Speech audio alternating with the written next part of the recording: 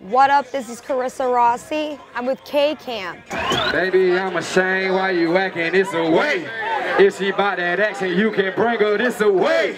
Hit her on your mattress, make you feel some type of way. She over here stressing. She's stressing though. Your whole will get slayed. I was able to get my hands on K-Camp at Rocksmith's Agenda Afterparty. Boom. You know, Only Way Up, your debut album? Yeah. I love Comfortable. You gonna give us something else? Are we getting a second release? Right now we got Comfortable going up the charts right now. Yeah. Faster than any other record I didn't have. Comfortable I love moving it. up. And we're trying to hit the other side. We're trying to go rhythmic with this one. So on the urban side, we got that on lock. Oh, hell yeah. We got that on lock. So we trying to, you know what I'm saying, see some other money. Yeah, that's cool though. You know, you're a man of multiple hats. Yeah, man, got to. So the next single, is it gonna be more like Comfortable? Whatever the streets love, that's what we go with, yep. It ain't nothing to cut that bitch out. New York! If you know this shit, sing your one time. We outside on the glass and shit. And then turn up outside.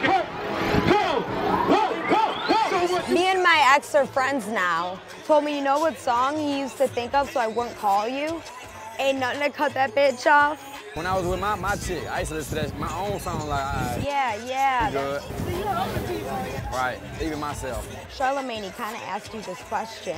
He's like, I don't understand how you put out all these hits. And there's people that are lyricists. They can't even get one hit. Right. To me, like, all music is art in a sense. You handled it very well, I think. But I don't think it was fully serious. The thing about it is today, you ain't gotta be a lyricist. You know what I'm saying? I can rap my ass off when I want to. Spit fire. You know what I'm saying? I can do that when I want to, but you gotta cater to who love your music. You know what I'm saying? I don't wanna get on no club song with just spitting bars. That shit don't make no sense. You know what I'm saying? I've been done with the album. I'm just waiting to drop. I'm like, okay, he really can do it. He really is an album artist. You know what I'm saying? I'm ready for that. Your two favorite things.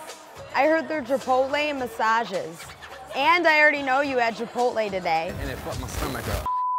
I went out of my way to get you some massage oil. Durex is terrible. You have a baby rocking with Durex. I'm sure you want to go jam out. This party's pretty ill. It is lit though. Let's head in. Hey, New York! Hey!